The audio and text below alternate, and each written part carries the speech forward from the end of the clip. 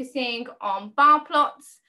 And then I'm going to talk about 3 ways that you can visualize your data that are better than R, that can sort of better show off the complete picture of your data set.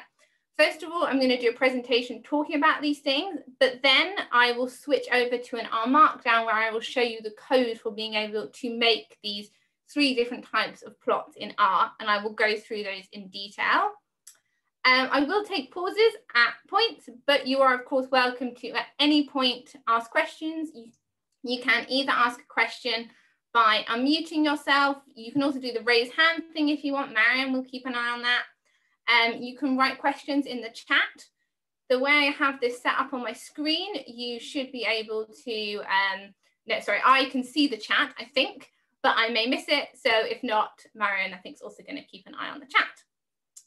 Yeah, so Mariam did briefly say about me.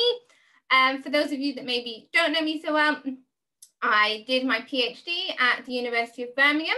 I finished it last year, and I actually did my Viva in the first week of lockdown in the UK. So this was in March last year. And this is a picture that I really love, and I just like to bring it out at all opportunities. But this is a picture of me actually in my Viva that I did remotely. So you can see my examiners on screen, but why I really like this picture is because you can see my cat on my lap. And I don't think many people get to have their cats in their Vivas, so I really like this picture. As Mariam said, I'm now a postdoc at the University of Warwick. Broadly, my research is in language processing across the lifespan. But what I'm going to be talking about today, data visualizations can apply to all sorts of different data and research. So it's not particularly relevant, but I thought it'd be interesting to know. And I think I've learned a lot, and I still am learning about data visualization from lots of different people. And a lot of these people are on Twitter. I really recommend Twitter as a really useful place to sort of learn all these different things about data visualization. And hopefully I can sort of pass on some of these things to you today. So just to sort of think about how we process data, there's this really great illustration here, thinking about the data conveyor belt. And when you get your data, either maybe you've done an experiment and you've got your data, or you might work in industry and you get given your data, you tend to have to go through these 3 steps. Data wrangling, in which you get the data into an appropriate format, followed by visualization, in which you make the data, in which you visualize your data and have a look at it, followed by modeling or statistical analyses. And all these 3 steps are really key. And what I'm going to be concentrating on today is the middle step, the visualization. And unfortunately, quite often people miss out this step. And they're very keen to analyze their data, and they go straight from wrangling to modeling. But the visualization is such an important step, because unless you properly visualize your data, it is a lot harder to understand the output of the models or any of the statistical analyses that you do. So that's what the whole focus of this talk and workshop is going to be on today. One thing I just want to point out is I'm going to be sharing a lot of really good resources in this talk. The OSF link that Mariam shared, you can find a PDF copy of this PowerPoint that I'm doing. And on every single slide, there is a hyperlink in the corner, such as this Alison Horse R illustrations, which will take you to the original resource if you want to maybe see a bit more about the things that I talk about. Someone said, please share those that you follow on Twitter. Yes, I should do this. Maybe I can maybe do a tweet about this later. I can't quite remember off the top of my head now, but I will do that at some point. But also there's lots of links here to useful things. Okay, so in 2016, so this was sort of just as I was coming into academia, I started my PhD in 2016, there was this campaign called bar plots, where they were trying to encourage people to move away from bar plots to look at other things. And this was sort of a big thing in 2016. It sort of died down a bit, but it's, their message is still the same. I'm not going to play this video for you now because I'm going to say a lot of the things that they say in the video, but I've just provided the link to this video, which you can access via the slides on the OSF, because it's quite a good introduction to the things that I am going to talk about. Okay, so what I'm now going to focus on is the issues with bar plots. Most of us, I think, when we sort of start data visualization, and for a lot of people, this is maybe when you're doing your bachelor's or undergraduate degree and you start having data that you want to plot, one of the first things that we're taught about is bar plots. And bar plots are essentially just bars of the mean value. It could be a different central tendency value like the median, but it tends to be a bar height is equivalent to the mean. And use of bar plots is highly pervasive within research and the academic community, but they're not really the best things to be visualizing your data with. And I'm going to show you 4 reasons to why they are not great. The first reason is that bar plots can hide your sample size. So if you were to look at this bar plot here, which I've just mocked up, it's made up data, and you were to look at these group differences, you would think, gosh, you know, that child bar looks to be a lot higher than that adult bar. There's probably some kind of significant or, you know, large difference going on here. But if I was then to tell you that the sample sizes of these 2 groups were 3 and 30, you probably start to think, okay, maybe then these are just 3 badly performing adults and are actually that different to the child group. There's not really a reliable difference. But if you just plot your bar plots alone, then you're not going to get this information about sample size and sample variance.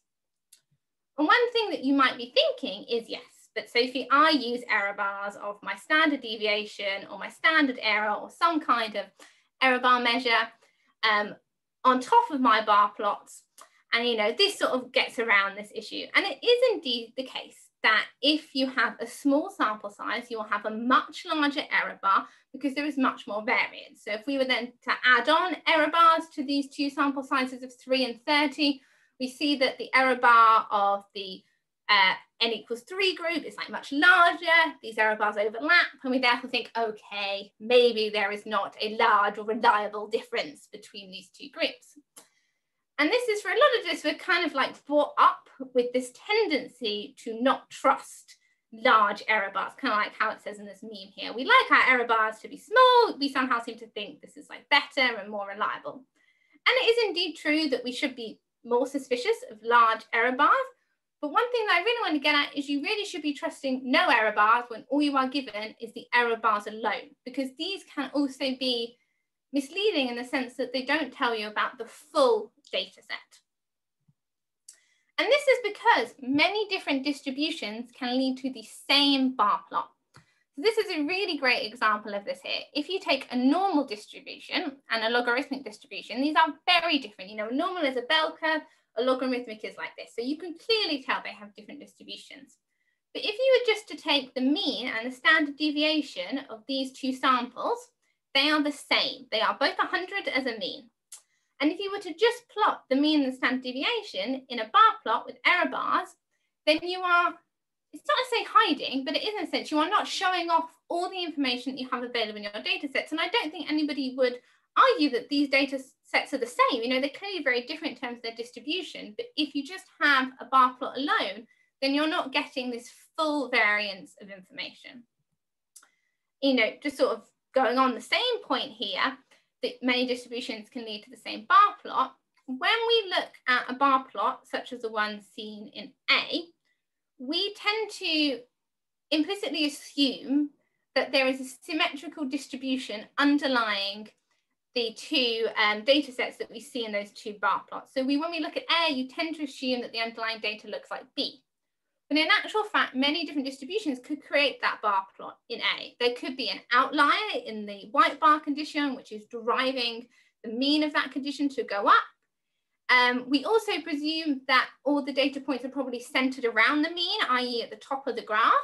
But actually, it could be that there is a bimodal distribution, as you see in D. So you actually have these sort of different things going on, which makes you think, okay, there might be something else going on in my data. And you're just not getting this if you look at bar plots and error bars alone. And just sort of really hammering home this point, this is a really great GIF by these people who created this Datasaurus set. What this is basically showing you is that you can have many different distributions, and here they're doing some quite cool shapes like stars and dinosaurs, which create very different visual images when you plot all the data points on the X and the Y. But in actual fact, the mean and the standard deviations of these X and these Y values for all these different shapes that they're showing is exactly the same. And if you just plot that alone in a bar plot, like you kind of see on the right here, then you just won't understand the full breadth of what is going on in your data. And I think that will sort of be a theme going on through sort of the data, different data visualizations that I show you today, is you want to show off everything that you have. You know, when we collect experimental data, quite often a lot of effort goes into collecting this data. And to sort of put it in a bar plot, I think is doing it somewhat of a disservice to you and the data. Okay, so the third issue with bar plots is that they do not provide information about consistency across individuals. So if you were to look at the plot A here, you think, okay, there's quite a big condition difference, and we somewhat assume, same as is within participant design, that all participants are probably showing the same direction of the effect on a similar-ish magnitude. So they're all sort of showing a higher score for the white compared to the black bar. So we sort of assume it looks like B. And this is what the error bar sort of misleads us to believe. When in actual fact, there could be a hell of a lot of variance going on within the participant effects. And it could be that there are very few participants, like you see in C and D, that are driving this larger mean condition difference, but there are in fact some participants that aren't showing any effect or going in the opposite direction. And this is sort of showing the same idea, but this is also really useful at sort of explaining why, how this can sort of lead to statistically different effects. So if you look at the figure on the left, you have, you know, these bar charts which don't look to be showing a large difference in height, but you see a lot of consistency across individuals in terms of the red lines. And indeed, you know, coming from this paper here, you know, they did a t-test and they have a statistically significant difference. Whereas if you look at the figure on the right, these bar charts are the same height, but there is a lot more variance across participants. There doesn't look to be a lot of consistency in terms of the effect between people. And in this case, there is no statistical significant difference. And I think this really highlights why it is important that you also plot individual effects if you are going to analyze or model your data in this way. Because it could be, if you just plot the mean effects with a bar plot, and it looks like your bar plots have a really large height difference, and you probably get excited, and you're like, oh yes, I think I'm going to find a significant difference. And then you do your analysis and you don't get a significant difference. And you might think something's gone wrong, you know, maybe your analyses, you did the wrong analysis or whatever. But it may be that actually, although you have this mean difference, you don't have a lot of consistency across individuals, and there's very few participants that's actually driving this mean difference. So then if you had plotted the individual effects as well, then you wouldn't be so surprised when you then maybe do not see a statistically significant effect. Okay, so the fourth issue that I'm going to talk about, and I promise this is the last one, or this is in two parts, is that bar plots can distort data interpretation. And one thing is this thing called the truncation effect. And there's this really great study that came out a few months ago. And in this study, they showed participants two figures. They showed them the one on the left. And on this figure on the left, you can see that the y-axis starts at 0. So it starts at 0, and there's a lot more spread across the y-axis. So it looks like all the bars are closer together. Whereas if you look at the figure on the right, these are the exact same values. If you were to take the individual values for these 4 countries, Portugal, Greece, Cyprus, and Malta, they're the exact same as you see in the figure on the left. But in this case, they have truncated the bar graph. So this means they've lopped off the bottom of it, and the y-axis is now showing a smaller spread of numbers. So it's only going, looks to be from about 15 to 28, whereas the other one is going from 0. And they asked participants, they showed participants either one of these graphs, and they said, how different do you judge the values on the bar graph to be? So in this case, how much of a difference is there between these different countries? And in reality, remember that the values are exactly the same between these two figures on the left and the right. But what they found is that people perceive there to be a greater difference between the figure on the right compared to the figure on the left. And this is because in that example, they truncated the axes, they lopped it off, and they spread it out. And this is what's known as the truncation effect. And it's just something that you have to be really careful of when you are visualizing your data, because if someone comes and looks at your visualization, who, you know, it's the first time they're seeing about your data set, you can inadvertently mislead them into thinking certain things if you'd sort of really spread out your y-axis or really sort of squished it together. You just have to be really careful.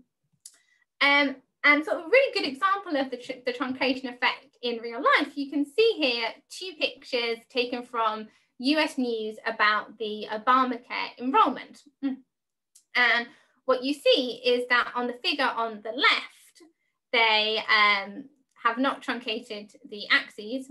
No, sorry, they have truncated the axes on the figure on the left. They also don't appear to have any y-axis labels either, but that's a different point. And you can see here that there looks to be a really vast difference between the 2 bar heights. And you maybe look at this if you're a TV viewer and think, gosh, it looks like, you know, Obamacare enrollment is a long way off its target goal. But if you were to look, if you were watching TV and you were to see the figure on the right, in which case here, you know, they start their y-axis at 0, they're not truncating it. And then the heights of these bars look visually to be more similar in space. And you would therefore maybe come to believe, oh, okay, like it doesn't actually look like Obamacare is that far off its enrollment. And that's why we have to be really careful with using bar plots because we don't want to unintentionally mislead people. Okay, so the other issue with bar plots and how they can distort data interpretation is this thing called the within the bar bias. So this was a study done a few years ago, but I know it's been replicated a few times. And in this study, they show participants bars that look like this. So they have a bar height and then a red dot above it. And they ask them to judge the likelihood of a particular data point being part of the underlying distribution. So how likely is the red dot to be part of the underlying distribution represented by the bar? And what they found is that participants judged the points to be more likely to fall within the underlying distribution if it was contained within the bar, so A or D. But they judged it to be more likely to be outside of the underlying distribution if they looked at figures B and C. But in reality, the distance of the red dot from the top of the bar is the same across all of these conditions. It's the same in A and B. It is equidistant from the height of the bar, which is sort of signaling the mean. But you still get this within the bar bias as if somehow the bar contains the relevant information. And these people, the participants in the study, these were statistics and mathematics students. So they are people who really do know what an underlying distribution is. And they know what a mean is. They know that a mean is the average and therefore there will be points above and below it. And yet still they are also misled into this within the bar bias that something above the height of the bar is somehow more outside of it, is potentially more of an outlier and less likely to be part of the underlying distribution. And this is what has been termed the zone of irrelevance. When we look at bar plots, even though we know in our heads, you know, we all know what a mean is, we can easily forget this when we look at a bar chart. And this is because bar graphs arbitrarily assign importance to the height of a bar rather than focusing attention on how the difference between means compare to the observed values. So we want to often include raw data points like dot plots that you see in B and C so that we can also show, yes, data also exists up here. Because otherwise, even though people may know this, they may unintentionally be misled. You may have noticed though that in this result I've shown here, they talk about the zone of irrelevance at the bottom. So the bottom of the graph, and in C, they suggest you sort of lock this off, which goes somewhat against what we said, what the authors said a few slides ago about their recommendation not to truncate axes. And just to sort of say a bit more on this, these authors specifically say that their recommendation not to truncate is specific to bar charts, whereas line graphs and dot plots that do not represent numerical values as continuous visual areas, which is what you do with a bar graph, in these cases, truncation may actually be more appropriate. So this sort of goes into when you're making a data visualization, there's not necessarily a black and white answer and a right and wrong way to do things, but you have to think about what is appropriate for your data. So are you working with categorical or continuous data, for example, or is appropriate for sort of your design, maybe of your study or the type of data that you have. And just to be careful of how somebody would come to view your data if they came at it for the first time. Okay, so that is sort of my summary of bar plots, or why they are not that great. Does anyone have any questions about that before I then go on to talk about the cooler stuff, which is what we should do instead of bar plots? But does anyone have any questions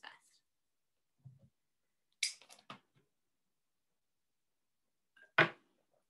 No? Okay. Someone says, great examples. Thank you. Okay, well, feel free to butt in at any time if you have anything you'd like to ask. Okay, so thinking about what we can do instead is that, no, your life is not useless for only doing bar and line graph. Don't worry, there's many more exciting things. Okay, so what the main thing I want to get at, and I'm currently getting at anyway, is that you have so much data, you want to show it off. If you are just plotting your mean as bar heights and your error bars, these are just your summary statistics. And it is quite possible they are hiding something more interesting and something you have put a lot of time and effort into collecting. So you really want to sort of be showing off your data in the way that allows you to show off more than just your summary statistics. And there are lots and lots of options available to you to be able to do this. I'm not going to go through this table in detail because it's a bit small and it's got lots of words on it, but I provided a link to this table because it's quite a good resource if you're sort of trying to specifically think, okay, I have this data set with maybe this sample size or this type of variable, what would maybe be the best answer for me and what is the best practice when I am doing this visualization. As I said, I'm not going to go through this in detail, but it's a good resource. But there are lots of options for what you can do instead of or as well as a bar plot. So for example, there is a box plot in which you have your medium and then you have your upper and lower quartiles and your maximum minimum quartiles as well. This is also sometimes called a box and whisker plot.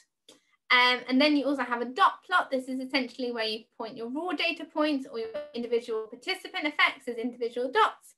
Then you also have a violin or bean distribution, which shows the probability of where the data points fall within that area. So basically, the fatter the violin, the higher the likelihood that data points fall within this area. Whereas if it is thinner, there is a lower probability that data points fall within this area. But just to highlight, even these alternatives to bar plots, none of these should be used alone. The best approach is a combinational method. And this is because all of these different visualizations have their own advantages and trade-offs. And it is most desirable if you combine these. That is how you will best show off your data. And just to sort of hammer home that point again, this is another GIF that's showing you that you can have the same box plot, so sort of the same median value and the same upper and lower quartiles, but this can be caused by different raw data points and different violin and bean distributions. So it's not just bar plots I'm picking on, although I did sort of spend a long time talking about the pitfalls of bar plots because they are often the most commonly used, but really is that none of these should be used alone. So the best approach is to combine these different things. Now, I'm not necessarily saying that you have to combine all of them. I probably advise against. Ideally, do something that shows your summary statistics. So that's something like a bar plot, a box plot, or error bars. And you also want to do something that shows about your underlying distribution and the raw data. So that's either like a violin plot or a dot plot with participant effects. So what I'm going to show you now is I'm going to show you 3 different alternatives to bar plots that combine these different things, and they don't all combine the same things, they're different options. And then I will talk you through the R code for being able to make this. Okay, so the first alternative is something called a jitter plot. And what a jitter plot has is it includes a bar chart which has the group means and standard error bars or any sort of error bars. And then it also has on top of this the participant means, so those are the individual grey dots, and it also shows the participant effects, so the lines connecting the participant effects within different conditions.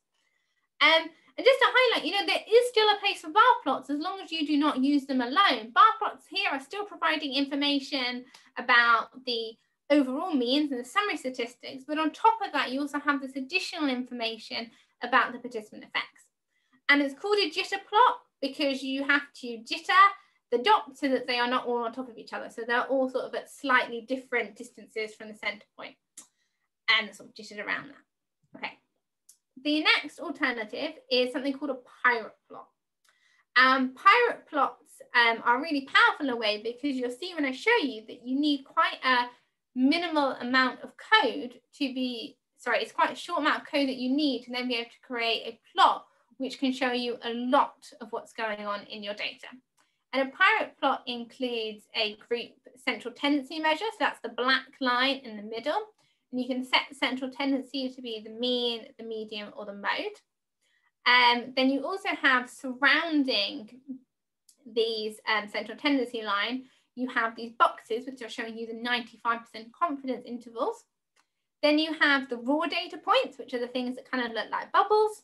And then you also have the violin or bean distribution showing the probability of the distribution around this. Okay, and the third alternative that I'm going to show you the code for is something called a rain cloud plot. Rain cloud plots are probably one I use the most often. I find them quite useful. And a rain cloud plot includes a violin distribution, first of all.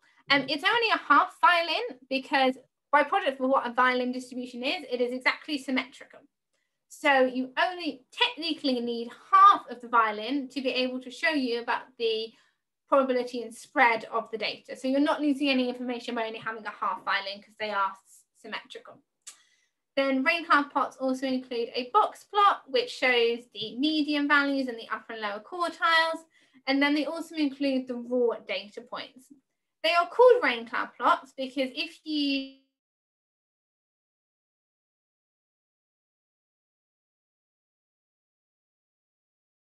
along the y-axis, and you can also, if you wish, show your participant effects by joining up the dots. So there's a lot that you can do within a rain cloud plot. Okay, so before I move into the R script, one thing that I just want to highlight is that if you have been making bar plots until now, you haven't been doing anything wrong. The use of bar plots is highly pervasive within sort of the science community, the academic community, maybe within the industry. I'm less knowledgeable on that, but you do see a lot of bar plots, like you see them on the TV a lot as well. So if you're making bar plots, you haven't done anything wrong. It's just that now, hopefully, through this talk, I can provide you with more information about data visualization, the tools to be able to do better data visualization, that you will now be able to sort of improve your data figures. And just to sort of highlight that, this on the left is a figure that I made in 2016. This figure is part of my first author publication. And I'm incredibly proud of this publication because it was my first one. And thus I am in part proud of this figure. But in many ways, I'm not proud of this figure because it is not the figure that I would make today, now that I have all this other information available to me about better data visualizations. And for example, I made this figure last year, which I think is quite a bit of an improvement. It's showing off lots to do with my full data set. I'm really showing off both the summary, statistics, as well as the underlying distribution and raw data points. So please don't think when I've been saying these things, I've sort of been, picking on you if you have been making bar plots. I have not. It's just now, hopefully, I can provide you with the tools that I have learned over the last 4 or 5 years that then maybe you can also take and apply to your data set. Sophie, there was just a question in the chat for you. What is the number in the box plots on the right? In the box plots, oh, are you referring to this figure here or the box plot that I showed in the rain cloud plot? Oh, I know what you're referring to, sorry. You're referring to my figure here. Yes, sorry, yes, so this is one that I made personally. So I wanted, because a box plot is the median. It has the line in the middle of the box plot is the median. I wanted to also plot the means because when I was talking about these effects with my collaborators, I was talking about the mean values. So sort of, you know, there's a 20 millisecond priming effect in the production to production, but there's no priming effect in the comprehension to production. So that's why, in addition to having a box plot with the median, I also added on the mean value. So yeah, so you don't have to necessarily just do what the package tells you. So if you Google rain cloud plots, there's all these great resources, but they don't include the mean values. And I was like, I also want to do that. So you can add on your own things, definitely. Okay, I hope that helped. They're constructed using different data. No, they're all constructed using the same data. I calculated the means from that data and added it on, but they're all constructed using, do you mean the figures on the left and the right? Yeah, the figures on the left and the right are constructed using different data. These are entirely different studies. Sorry, sometimes hard to sort of quite get the questions. Sorry, that's my fault. Yes, they are from completely different studies. The figure on the left was a categorical variable, so it's working in proportional effects. The figure on the right is a continuous variable. Yes. Okay. So in the R session that I'm going to move into now, I'm going to show you how to make these 3 different plots: jitter, pirate, and rain cloud plots. I think jitter plots tend to be more appropriate if you're working with categorical or discrete variables, and pirate plots and rain cloud plots are really good for continuous variables. The main packages that I'm going to be using to make these are ggplot, the YAR package, and rain cloud plots. Rain cloud plots is not a package that is yet available in the R repository. You have to download it from GitHub. I'll explain how to do that. And if you're interested as to why they are called pirate plots, I actually learned this recently. The guy who created the YAR package, he called it YAR because if you say R like you are a bit of a pirate, it sounds like YAR. So he just made this whole package surrounded by this whole pirate theme. And seeing as he is the inventor of these plots, he decided to call them pirate plots to fit in within his YAR and pirate theme. So that is why, not because they look like pirates, whereas rain cloud plots, you can kind of see where that's coming from. Okay. And just before we start, some general tips for working in R. You can always Google the problem. R, I think, has one of the best online communities. Like, you're being part of the online community now by coming to these talks. And somebody will most likely have asked the question before, maybe on something like Stack Overflow or Stat Exchange. So if you Google it, it's quite possible that you can find a solution to your problem.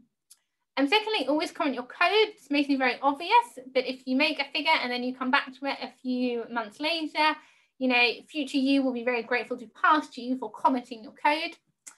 In R, you can assign variables using either an arrow sign or an equals. I just point this out because it is more common that you see people using the arrow thing, the arrow symbol, but I use the equals. It's just a personal preference. I don't see too many other people doing it.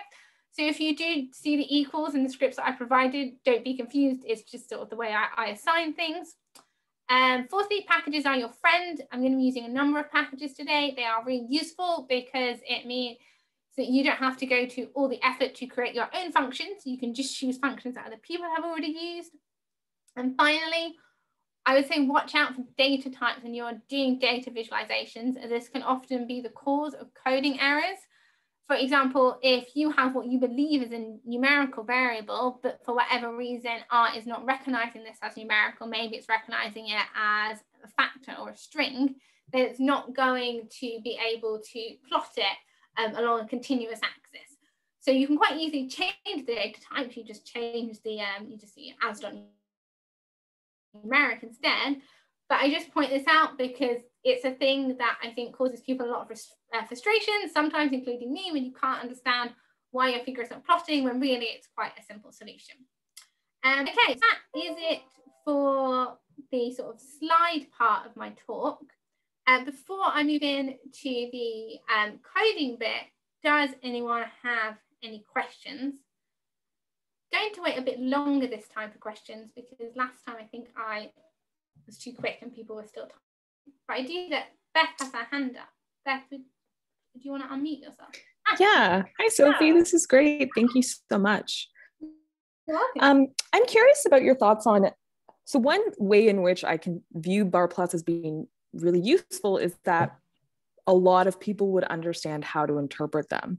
And so I'm curious about how, like, using less common plots, particularly if you're trying to communicate to like a non-expert audience, how even though there's more information contained, how it might make it harder for people to interpret it because they don't know where to begin with that plot. Yeah, actually, I think that's a really good question, because I guess I was sort of thinking more like, so, you know, if you were doing a publication, then I think it's really important. But you're right. If you are giving a public talk, then you may be more like, I want to get a certain message across. In which case, I think maybe there is still a place for bar plots. And you'll see one of the things that does contain a bar plot. But you may want to be wary of not doing certain things like truncating your axes. And also, I still think you can include additional information. So like with the jitter, you still have the bar plots going on, but you have the individual data points. And maybe you would think it would be a little bit too much, you know, visual overload to join up the dots, but maybe you could just still have these individual dots showing that there is this variance. And I think you're right, people love mean values. And I also find mean values really good to work with, which is why in this example here, you know, I also included little diamonds of the mean. So yes, I think if you are presenting to public or non-specialist audiences, you definitely want to use summary statistics in a clear way. But I think there is also scope to be able to include more, but still keep clear and clarity within that. So you can still include other things, but maybe you would want to make sure it's definitely clear what the mean values are. Does that sound like a good thing? Because actually that's a really important thing to think about. You're right. And I hadn't spent a huge amount of time thinking about, but yeah. Yeah, no, that's great. I was just curious about how that might have like been factored into this discourse. I have done a lot of work in conservation, so have done a lot of communicating to non-expert audiences. So just, yeah, kind of curious as to how that fit into all this, but that's a great answer. Thank you very much. You're very welcome. Does anyone else have any questions at all? You are welcome to unmute yourself. Following on from Best Point, is there an anti-bar plot bias in academia now? Unfortunately, no, not really. So certain people, so when I review papers, if I get a figure that looks like this, and I'm perfectly aware that this is one of my own figures from a number of years ago, but if I get a figure that looks like this when I'm reviewing the paper, what I will do is I will very politely say, you know, there are disadvantages to using bar plots alone. Maybe you would consider alternative ways to visualize your data. And what I tend to do is I very often link people to these very good papers. I can't remember this person's first name, but Wiz Gerbert, she has lots of very good resources. And when I write my reviews, I will very often provide citations to these and say, I would advise maybe doing this instead. And I think there are people out there like me who also call people up when they see suboptimal data visualizations in publications, but it's not going to prohibit your paper from being published. And there are still lots of people who would not comment on that. So no, there is definitely not an anti-bar plot bias. I think it's more about trying to increase awareness about alternative ways in which we could do it. So I hope that answers your question. And the next question is, please can you explain again how to read violin plots? Okay, so I'm going to go back to this figure here. I'm actually going to make this bigger, then I might have to change this over. So a violin plot shows the spread of your distribution. So how likely it is that the raw data points fall within a particular area. So you have a wider spread of the violin, so it's basically fatter, when there is a higher probability that the underlying data points fall within this area. When it is thinner, like it is at the bottom, well, it's often at the bottom, then there is a lower probability that your data points fall within this area. So that's probably more where your outliers lie. They are called violins because they are very often this typical shape, because very often our data does tend to be spread around the mean, and they kind of look like violins. And just to sort of show that with this here, you can see from the raw data points that most of the raw data points are around the fattest part of the violin. So these, using raw data points and violin distributions, are complementary. They will sort of often,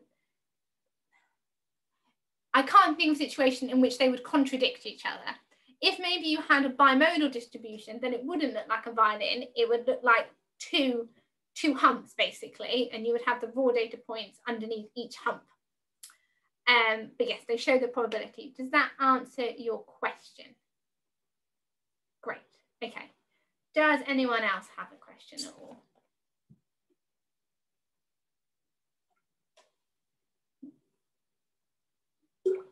Okay. Well, you can continue typing your questions if anyone is typing while I get the next slide ready. For a newbie, does R offer any value for presenting data for a research paper? If I've interpreted your question wrong, feel free to unmute yourself or text something else. Are you saying, does R offer anything over alternative like Excel? The data is descriptive statistics. So it is true that you can make a bar plot alone in Excel very straightforwardly, but it would be very difficult to do all these additional data visualization things that I am going to show you in Excel alone. Definitely though, you can do these things in other languages like Python or MATLAB if you prefer. So it's not necessarily that you have to do these visualizations in R. There are other programs that you could use, but it would be hard to do it without using one of these slightly higher level programming languages. Although I say high level, it's not like it's overly complex coding, as I'm hopefully going to show you today. But I think there is a lot of value in learning R because it's really good for data wrangling, data visualization, and data analysis. And the thing that is great about R, as well as Python, I would add, is that they are free. So you do not have to be relying on a university license or a company license to be able to use them. This is not the case for alternatives like MATLAB and SPSS, which is why I would always encourage the use of R or Python for general data wrangling and visualization purposes. Like, for example, if I was to maybe move universities or leave academia altogether, I can take my R skills with me because R is free to download. I can use it wherever I want. But if I had maybe been doing this in MATLAB, which I do use for some other data analysis, and then I went to a company that didn't want to pay the license for MATLAB, then those skills I had would be a bit lost. So I think there is a lot of value in learning R, not just for visualization, just for generally. Someone has said R is a piece of cake compared to Visual Basic and DAX. Yes, I don't know about these two alternatives, but I would say that because of how great the online resources is, I think it is in some ways easier to learn R. So yes. In that scenario, because you are from research background, you will understand very, very well. So you think that because I haven't really tried R earlier, but I'm a bit familiar with Java, etc. So I understand basics of programming. Yeah. And right now I am writing a paper and I have some data that is descriptive. If the person was working in a company since XYZ years, what were the skills that they had, etc., etc. And now I have done two types of data collection. One is quantitative and another qualitative. Quantitative, obviously, I'll present via thematic analysis, depending on their views.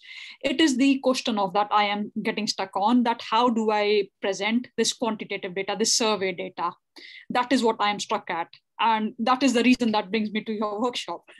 Okay, so I really hope that I will provide And if I'm taking, because everyone, 40, I don't want to 43 people to listen, or if they're not interested. So, and I can continue this conversation outside the this workshop. Because you have to spend your time in showing in whatever you have to show, and I really don't want to consume all the time. I can continue the chat later, I'll be honest, because I really respect your time, and I really respect the time of 43 people who have come to this workshop to learn very valuable skills and valuable knowledge that you are sharing. So I can continue the conversation later, yeah? I can Yes, that's okay, but you're also I have already opened your website, and I was just going to type in the contact form. I thought, okay, let me not be shy and just ask her. I'll still type in my query, yeah, and we can continue the conversation out. That sounds great. But yeah, no, I think there are definitely, hopefully, some ways you can learn about visualization, which means you get unstuck from this problem you are having. Got it. But you can, of course, also message. Got it. Thank you. Thanks a lot. You're very welcome. I'll let you get on and I'll learn more. Thank you. Thanks a lot. Okay. God bless you. Okay. Okay. So, unless there are any other questions, I think we will move on to this coding part of the workshop. So this is our Markdown file. If you attended, I think it was our last workshop was on our Markdown by Thea. This is, well, lots of the skills that Thea talked about is how I made this R Markdown script. I don't tend to use R Markdown that often when I'm actually doing visualization. I just tend to use a normal R script because I'm like playing around with lots of things. But for the purpose of this tutorial, an R Markdown script offered me a lot neater and clearer way to present this information to you. And yes, Marion has again shared the link in the chat. So please do, if you want to take this Markdown for yourself, and then you literally can just copy the code that you see in the grey boxes and put it into your own R script. And this file here has sort of hyperlinks to different points.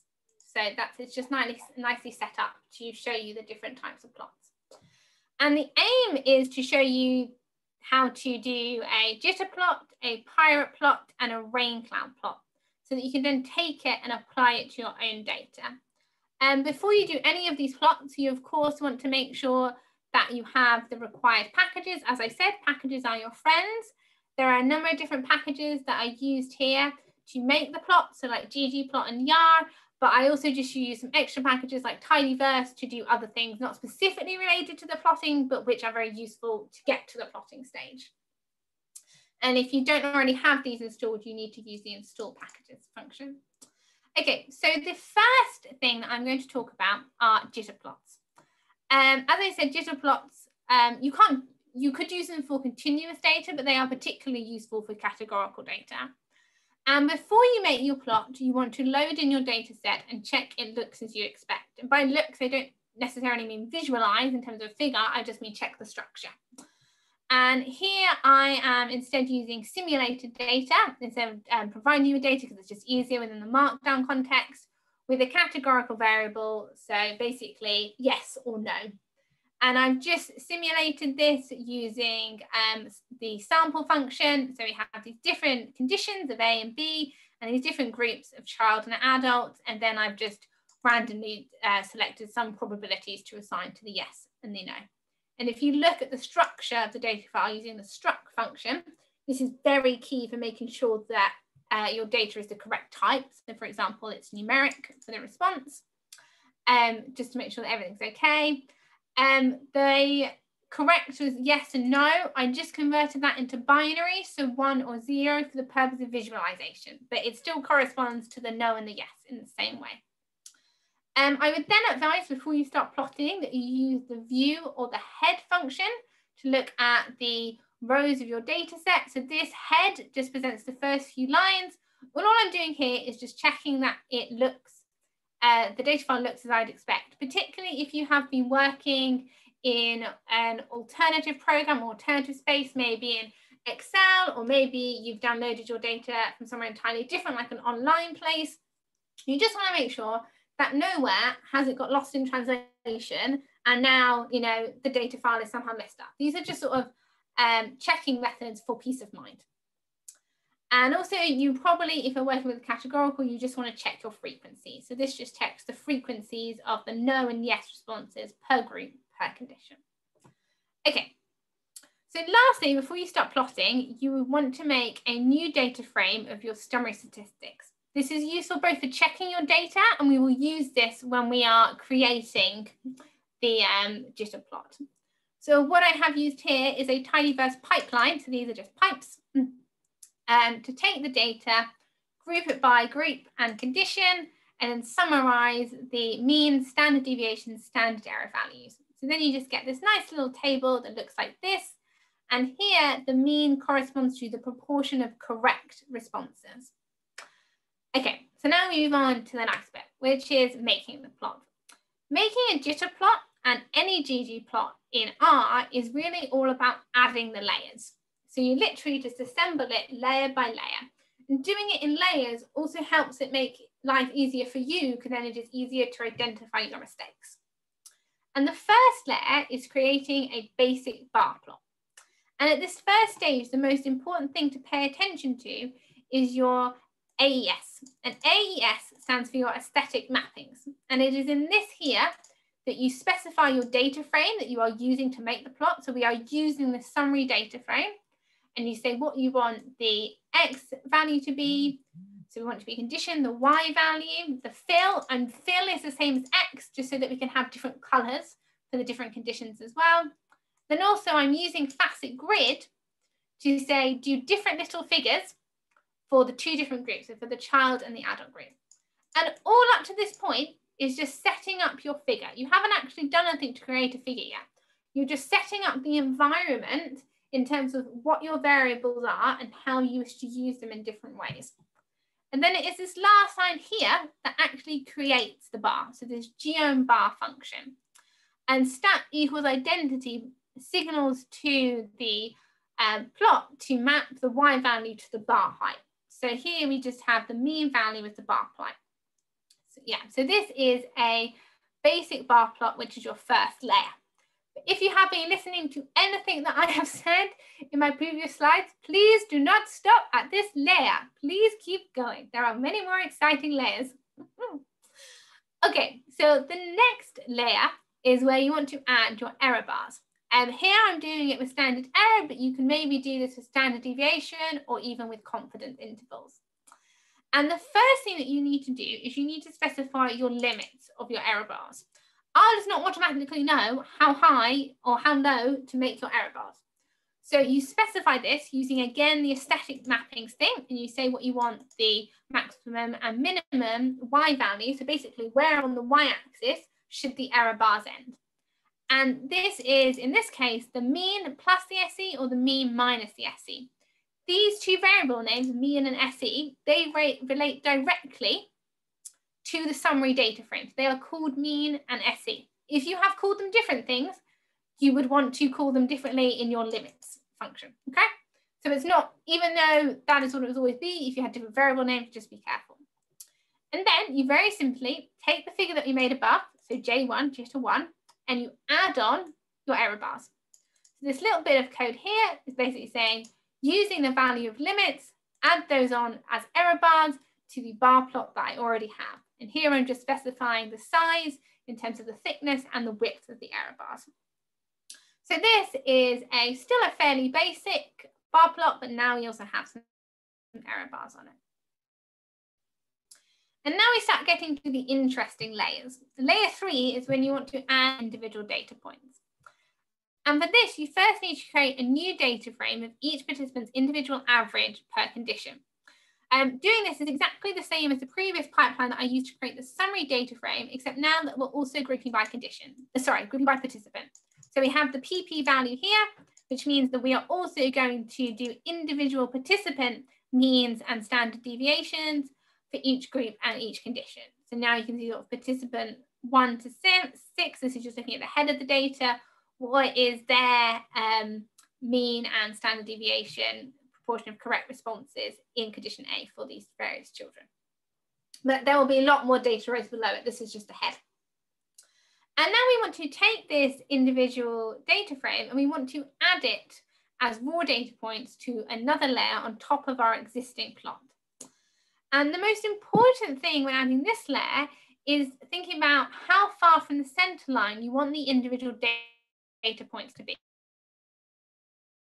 basically refers to how close together or far away the data points are from the center line. If you have a dodge value of 0, the raw data points will all be in the same, horizontal there, I think it's vertical. They'll all be in the same, they'll all be in the same vertical space, which means they will all overlap and they will therefore obstruct each other. But you want to jitter them about so that they are not overlapping. And the other important thing when you're adding this layer, in the aesthetic mappings, the AAS, you're using a new data frame, so this individual data frame, to your previous layers, which uses summary data frame. And you should also group, add in this new mappings and grouping by participant.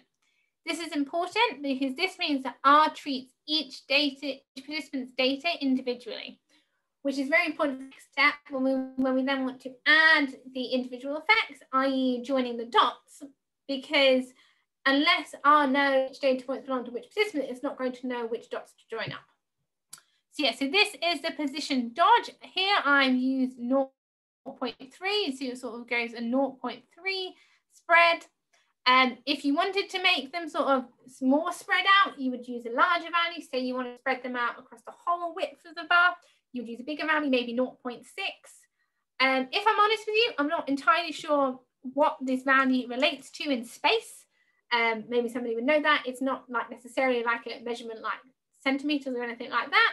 You just kind of maybe want to play around with this value until it's a jitter or a spread that you would like. And then you take your previous layer, J2, and you add this on. So you have geom point, which corresponds to individual dots.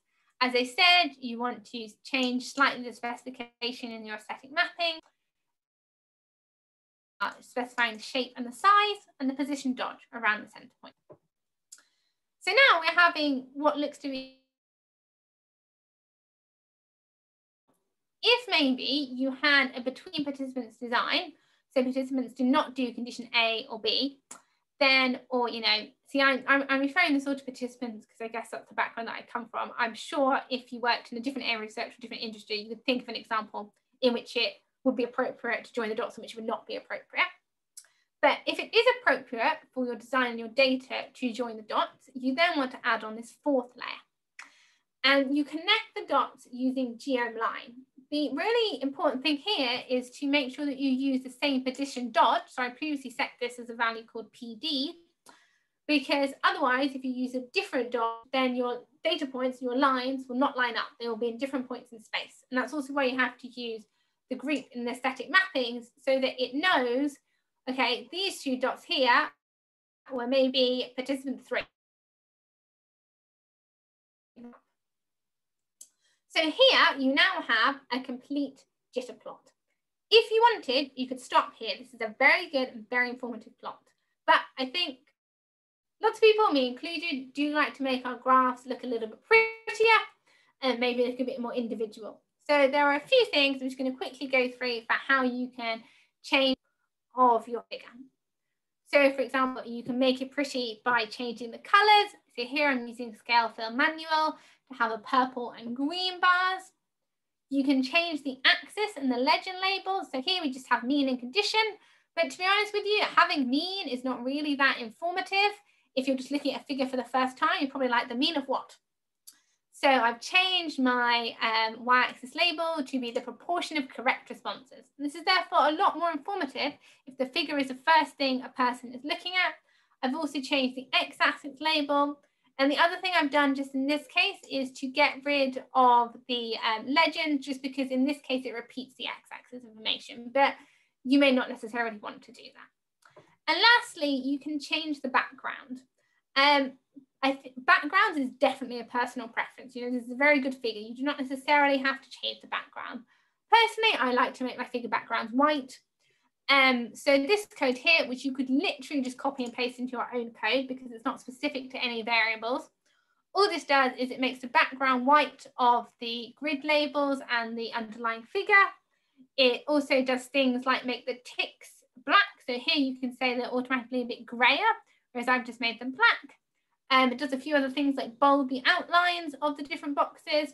So this is just sort of a way just to maybe make a bit more visually pleasing, or how you would like visually. Okay.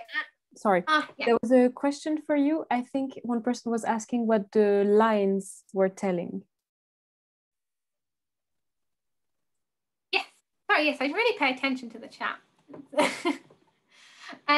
Okay, so the lines, so connecting the lines here is talking about the individual participant effects. So say, for example, we have our children and they do condition A.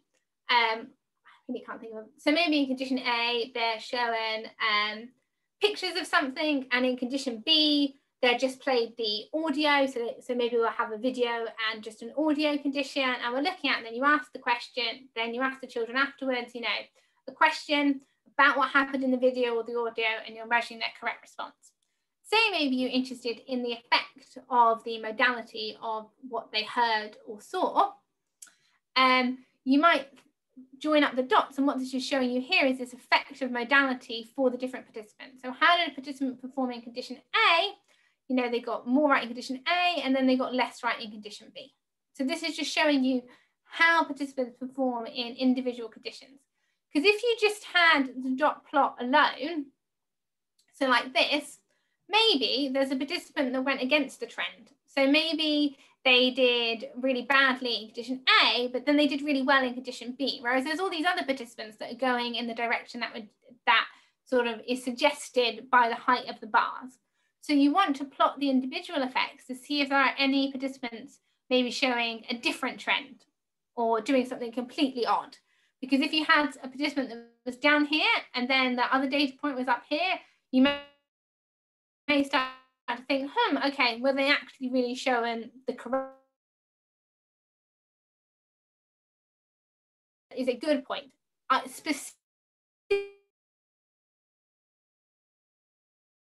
They are, so yes, they are independent conditions, but it is part of a within participant design. So you're specifically interested in comparing. So if you're doing statistical analysis, when you look at one and the other, then I think it is useful, if you're doing a within participants t-test maybe, to plot the within participant individual effects. If, for example, you had a between participants design, where it's entirely independent, so you had two groups of children who either did condition A or either did condition B, then it would not in any way be appropriate to join up your lines. It is only appropriate within certain data sets. Yes, you have your hand up. Yes, please clarify if I am helping you. Hey, Sophie, I'm so sorry. Hi. Okay. For pestering over here. So can I use this particular portion if I'm showing one particular data, but let us say I'm talking about, so I'm into a financial industry at the moment, and my data revolves around transactions based on loans and syndications and all that. So let us say if I have a cash flow I'm showing, and let us say the data is showing a weekly trends, I can do the weekly trends on x-axis and then connect the dots to show basically the line graph which we used to show in plain old Excel file. Would that be okay? But what if I am showing let's say 5 different people who would have applied that cash? I don't think I can connect these dots because the performance of these 5 people are independent to each other. Yes. So if they are 5 separate people whose performance is independent, then it may be more appropriate to not connect the dots. But in the example I've given here, these are not entirely independent because these 2 dots correspond to the same person. So they are different conditions, but they are from the same person. So in that way, they are related. It's not like you're going to, it would be inappropriate to join this dot to that dot because they are from completely different participants. But if within the realms of your data set and the information that you had, it is appropriate to connect the dots, then this is what you could do. I'm not going to go about saying you should always connect the dots or not connect the dots because everybody's data set is unique. But there are times in which it is appropriate, sort of like the examples I've shown here, but there's also times when it's not appropriate. So for example, the example you gave sounds like a time when it's not appropriate. I think this is where you just have to think about what your data is about before you then go and plot your figure. Does that help answer your question? It does, but then I have a follow-up question. Okay. Can I, when I'm reading these 2 lines, can I assume that for a child, primarily there is a degradation in performance from A to B. That stands true for adult as well, but there are certain outliers where the performance is actually increasing from A to B in possibly certain conditions, certain scenarios, or certain aspects. Can I read these lines like that, or yes, something more? That is entirely the correct inference to make from this figure. So I just simulated this data set, I made it up. I know I did any sort of experiment with children and adults in these conditions. But yes, that is entirely correct inference to make, in that there does appear to be a mean condition difference, but then there are some participants going in the opposite direction, like this example participant here. So yes, and this is why it's important to visualize your whole data set, because if you'd have just done the bar plots alone, like here, then you wouldn't have known that there are some participants that appear to be bucking the trend. So yes, you have correctly interpreted the made up figure. So, yeah. Thank you so very much. This is really beautiful. Okay, thank you. Okay, does anyone else have any questions? I see Suzanne has said my eyes. I think she's referring to my beautiful garish colours of purple and green, which maybe one day I will use in a publication, but probably not. It's probably advisable not to. Yeah, very nice, Sophie. Thank you, Suzanne. Okay, so now we're going to move on to talk about pirate plots. So pirate plots are better to be used maybe with continuous data. So here I am instead simulating a continuous set with a data set with continuous dependent variables. So in this case, it's a reaction time measure, so RT. I'm using a similar sort of setup to simulate this data as before, except now I'm just using the R norm function with different means and standard deviations per condition. Yeah, but other than that, the structure of the data set, it looks very similar to before. You have group, the condition, but now it just has RT as our dependent variable. And this is again just looking at the head of the data set. And here I have made a summary data frame. You don't use your summary data frame when you are creating a pirate plot, unlike with the jitter plot, but I would still very much advise you create one using maybe a tidy first pipeline, because it's still useful information to have about your data before you then go and visualize it, or still have to hand after you visualize it. You just want to know all these things about your data. So I've just done the summaries of the mean, the median, because it's a continuous variable, and then also the standard deviation, the standard error, which you can see here for the reaction times for different conditions and group. So now to make a pirate plot, making a basic pirate plot is actually exceedingly straightforward. You need very little code, which I'll show you in a minute. But if you want to include more things or make your pirate plot look a bit different, you have to add on more code. And it's not like a jitter plot or ggplot where you add layers. Instead, you just add lines of code to the code above. So it's sort of all still within one thing. So you can't add things on, you just have to have a slightly lengthier code. So in order to make a basic pirate plot, the most important thing is to specify your formula. So you're in the first line, you want to specify your formula. And this basically refers to the relationships between your different variables. So first of all, you specify your dependent variable, and then you can specify up to 3 independent variables. Unfortunately, pirate plot won't allow you to have more than 3 independent variables. If you do, you maybe just want to make 2 different pirate plots for your 4th or 5th independent variable. So here we can see our formula is reaction times plus condition plus group. So this is sort of the 2 independent variables, and that's a dependent variable. And then you specify the data. So here I'm using the PDAT and the theme. Pirate plot has 3 different themes that you can play around with. I've just used theme 2 here. And this creates you with, as I said, very little code, a plot that looks like this, that has all this information available to you. So maybe if you were new to art, this would be a particularly good place to start, because with very little code, you can create a plot that includes both summary statistics. So you have your central tendency measure, your 95% confidence intervals, and as well, you have your individual data points and your violin distributions. But there might be other things that you want to change about this plot visually.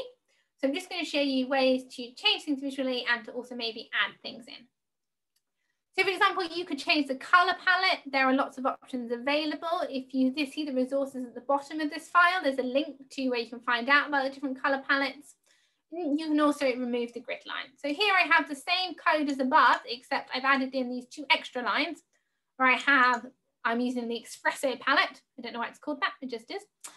And then I'm also setting the opacity of the grid lines to 0. So then you can see that the grid lines go away and the colors change, and now I have blue and yellow, compared to here where I had grid lines and red and blue. The next thing that's probably more important, and maybe something that you more want to do, is change the properties of the different features of the pirate plot. So the features refer to the central tendency line, the inference band, so the box around the central tendency, the bean spread, and the raw data points. And for each of these, you could change the opaqueness of this feature, you can change the color of it, and you can change the size of it, so sort of the width of it or how big it is. And what you can see here is with these additional lines of code that I have changed some properties of these features. So for example, I've changed the central tendency line here so that it's a bit thinner to the one that's in the sort of automatic one that you get. And then with the inference bands, I've changed the opacity of these so they're a bit brighter in color. I've changed the color of the bean and its opaqueness. And lastly, with the raw data points, I've changed lots of things. I've changed the color, the opaqueness, and the size of the raw data points. So then you just get a slightly different looking figure. And so these points I'm going through with pirate plots, they are kind of more slightly visually pleasing things, but I think it's still good to be able to change your graph visually to what you might want. And you can also change the label. So I've added a Y label that says reaction times, and a main label if you would like. And lastly, you could maybe add upper and lower quartiles. So that's not automatically included within the basic pirate plot, but if you wanted, you could add these lines here that show your upper and lower quartiles. So this is basically showing the top 10% and the bottom 90% quartile which you have with lines. So maybe if you wanted to show more about your data, you could do that.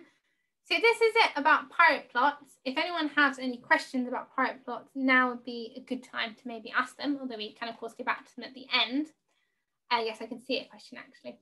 But I just want to say something first about pirate plots. Pirate plots are really good because they allow you to make a figure with minimal code, and they're good if maybe you're new to art. I have to say that I don't actually use pirate plots a lot personally because I find it harder to personalize them.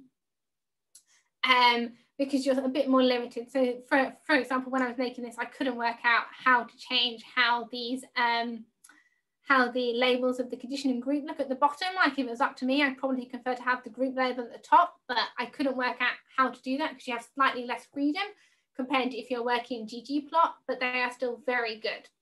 And yes, I can see people are asking questions about that. I will just go back to the top questions so people don't think I am forgetting about them. So the first question was, can hex RGB color codes be used in it and other plots too?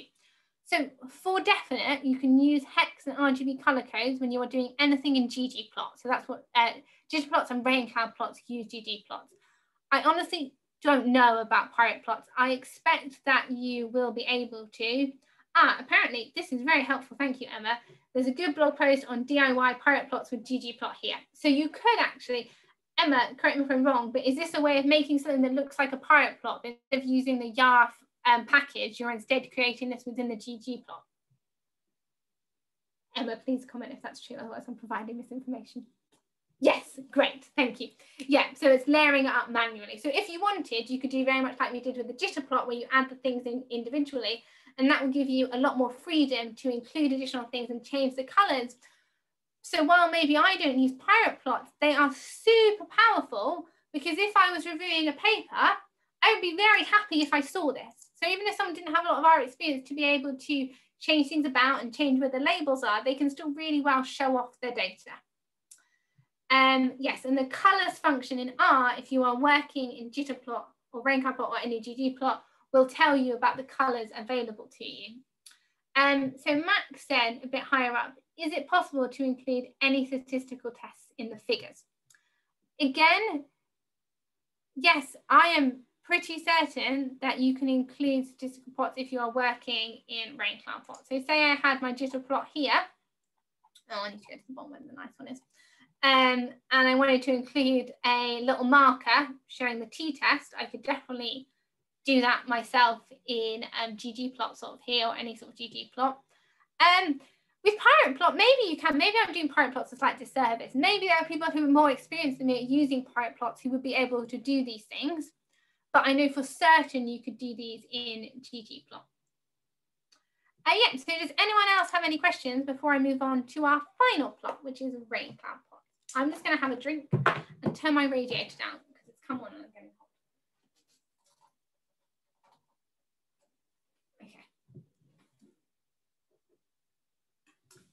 Okay, so the final plot that I'm going to talk about today is a rain cloud plot. Again, I'm going to be using a continuous data set. So I'm just using the same data set that I simulated above.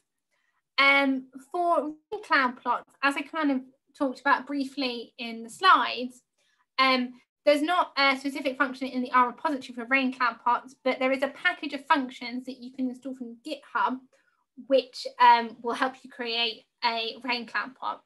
And if you click this link, it will take you to the GitHub page where you can download it. I'll just go back. Oh, where's my original one? It's a bit bad. I appear to have lost my own. It's okay, because I can just download it from my from the OSF page, because it's exactly the same one that is on the OSF page. Sorry, I was showing you the GitHub page, and now I appear to have lost the HTML markdown file I was using. That's okay, because we can just get it back. Okay, so we are back where we were.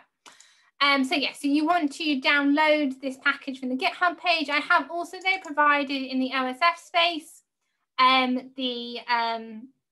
package, well, basically an R script with these package functions which you can use source to access. Okay, so like jitterplots, cloud plots are very much about assembling the layers. You don't necessarily have to do these layers in the order that I've shown them in. I think it's the order that makes the most sense, but you could maybe do them in a different order if you preferred. The first layer is the violin distributions. Well, this is the first layer I've gone with.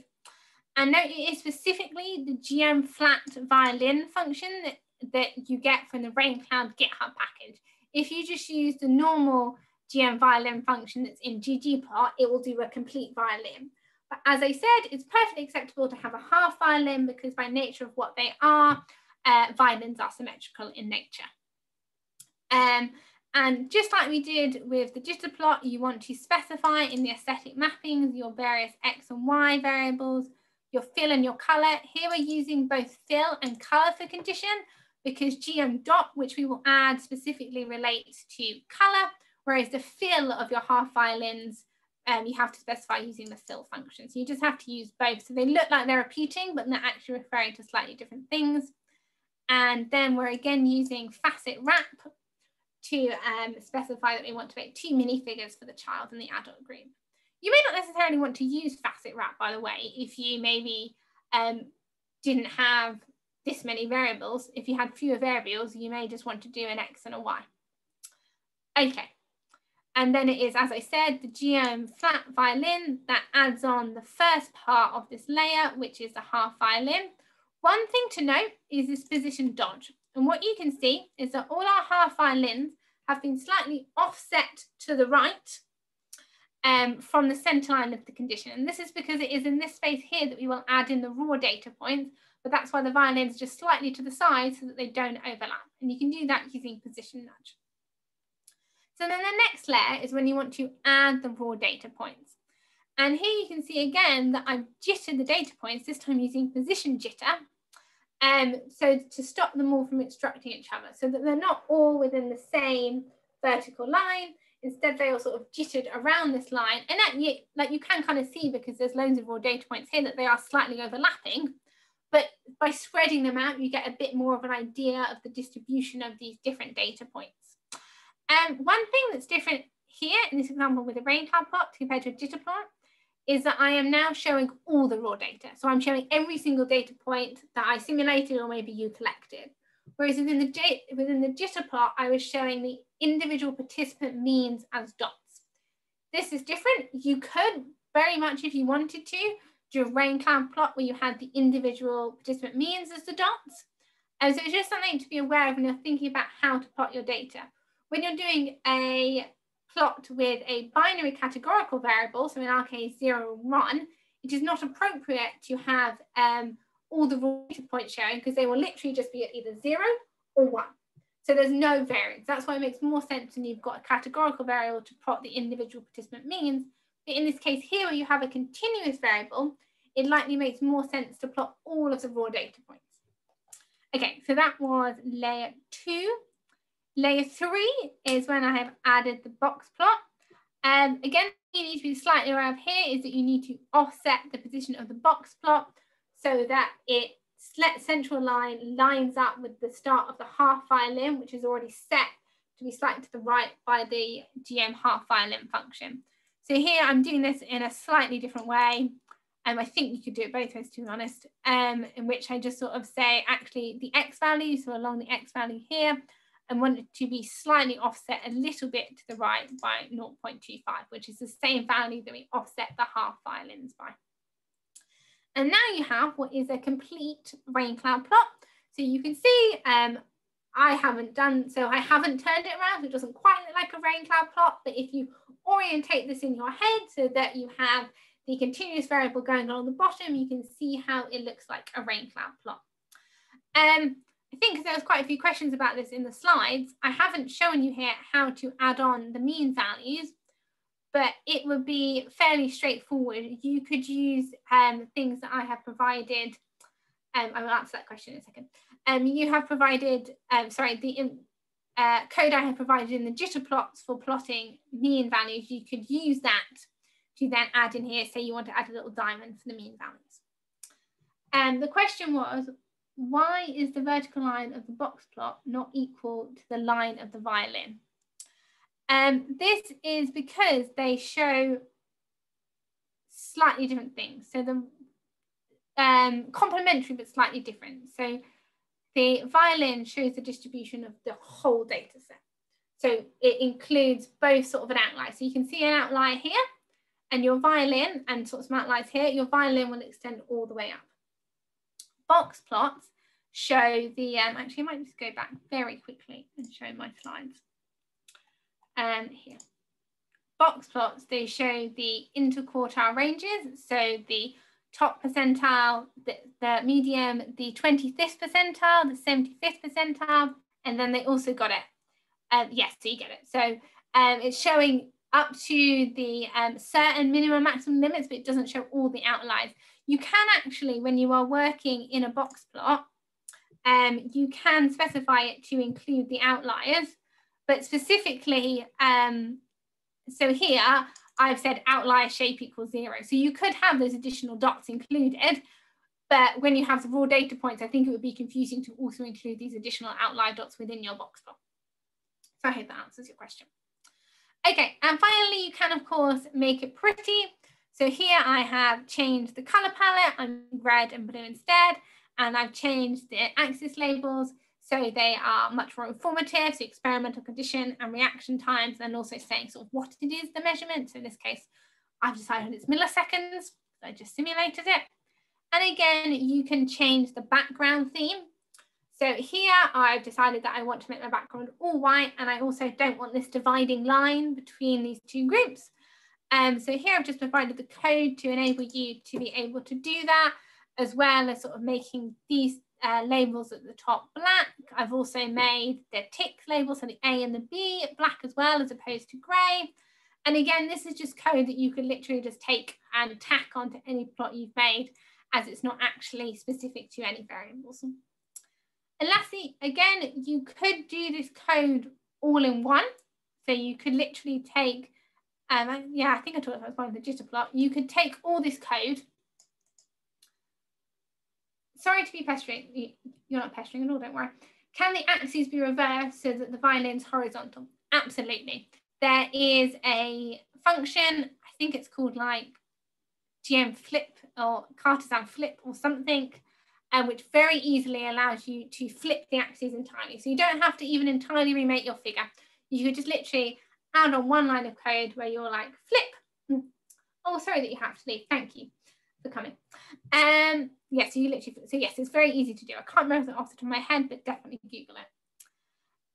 Yes, so you could do this all in one. So you could have these layers all in one, but as I kind of said before, I would advise against that because it's a lot harder to spot your mistakes this way.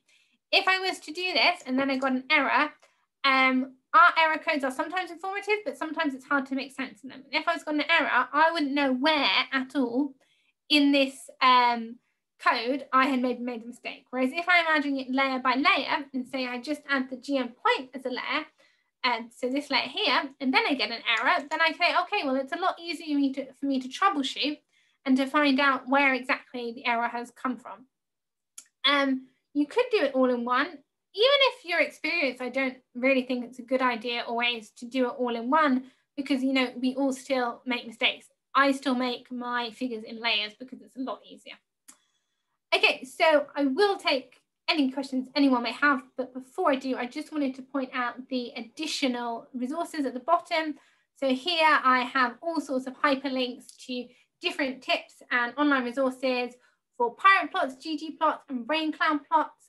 I also put quite a bit of effort into making this R Markdown file. So if anybody's interested in the resources that I use to help me, I've also provided some links to these. And of course, you can always contact me if you have any additional questions. If you do make any beautiful figures, I would love to see them. They would make my day. So you're very welcome to send them to me. And you can find my contact details, such as my email, on my website. You could also tweet me. That would also be very nice. But yeah, so I just wanted to point those out. If anybody does have to leave, I have done all the content that I'm going to cover today. So if people are done, but of course, please do stay if you can and ask questions. I will stay as long as people have questions. I'm quite happy to stay here for a while. But if you do have to rush off, we are now done. But now I will get back to some questions. So I see another question is, if the data is huge, would adding layers on top of each decrease the performance / speed? I don't necessarily think so. Like maybe if you're, I think your data is large, substantially that you would notice. When I'm making plots, 9 million rows and 230 columns. Right, if you have 230 columns, which all correspond to different variables, you probably wouldn't want to be plotting them all on the same graph. That would be my first advice, because there is no way that is visually makes sense to put 230 variables all in one figure. So you want to make multiple different layers. Half of this is crap, but stakeholders, yes, you would want to choose the variables that are relevant and which would make sense to your stakeholders. 9 million rows, I have to admit that I've never dealt with a data set that large. I've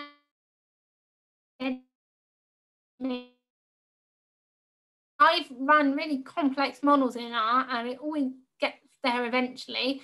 And one thing I would suggest is if when you are maybe trying out, thank you, Beth, thank you.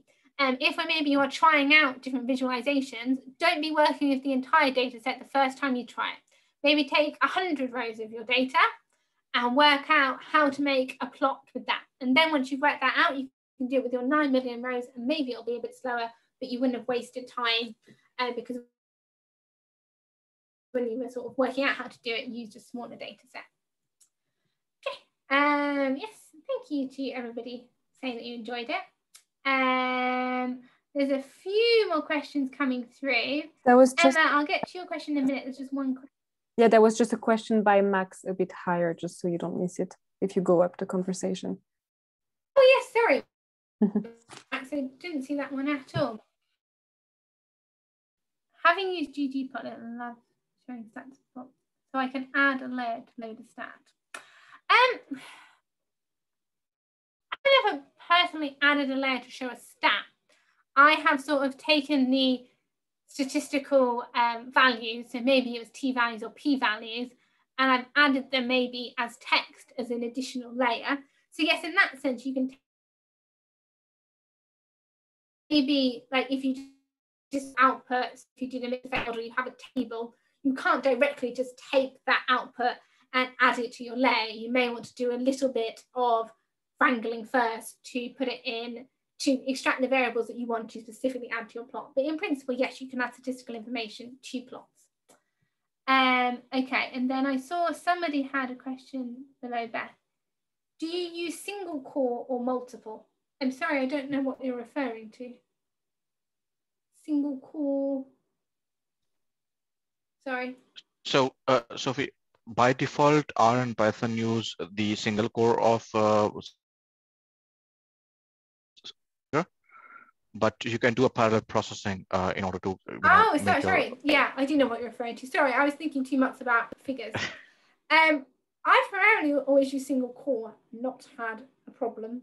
I can't speak too much about that, but that is what I'm using in response to your question.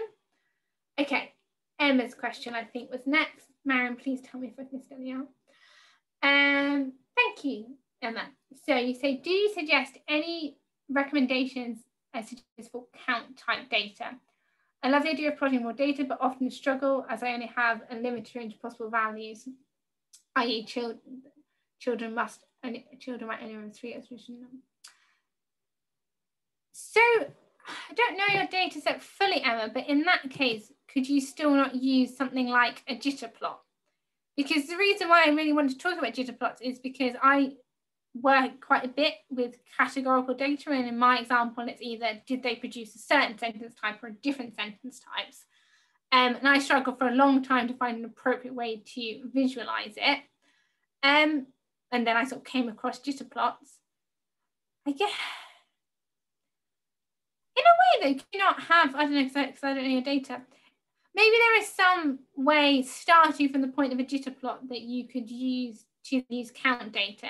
So you can have individual data points for each participant's count, and then you have a mean bar height showing the mean count. But you're right, it is a lot harder to visualize count or discrete data compared to something that is continuous. But I think if you're showing off the individual participant values or means, whatever they will be and whatever is most appropriate, then you are making a good effort towards good data visualization. I hope that answers it, Emma. I'm not sure that was the most clear one, but thank you. Oh, it does. I'm inspired to try again a bit harder. Just often when I do try, because there's not enough variability, I just end up with these huge clumps. But yeah, perhaps I should revisit. maybe. Well, I hope it is useful. It is. Thank you. Okay, and then there's some very nice people saying thank you. That is very nice. Yes, data table can be helpful if you're working with large data sets and you want to summarize it. People are saying thank you very much. Someone has said extremely useful presentation. Okay, this person is also just saying thank you as well. Yeah, so well, thank you all very much. I do hope you all enjoyed listening to me talk. This is something that I am quite enthusiastic about. I think data visualization is really important. One thing I do think I'm going to think about more is what Beth said at the beginning, which is how to visualize your data in a way that I feel does the data set full justice, but while also making it appropriate for specialist audiences. And that's something I think is definitely important to bear in mind. But I hope you have, by talking on today and showing you these different code. As we said, the code is available online. But yeah, so I will take any more questions, but if not, thank you all ever so much for coming. Marion has again posted the code. We will also email about it. Marion, would you like to post the email sign up again? Yep. Yeah, because if you're not already on our mailing list, we will send out the video link via email and also on Twitter. I think I did answer Max's question because Max said thank you, but I've forgotten what Max's question was. So if you have another follow-up question, you can ask that on that extensive survey. I'm sorry, I've entirely forgotten, but I hope. I think that's a joke referring to the survey for the mailing list. Yeah. Oh, It's just one sorry, email over there. I'm just, yeah. Thank you.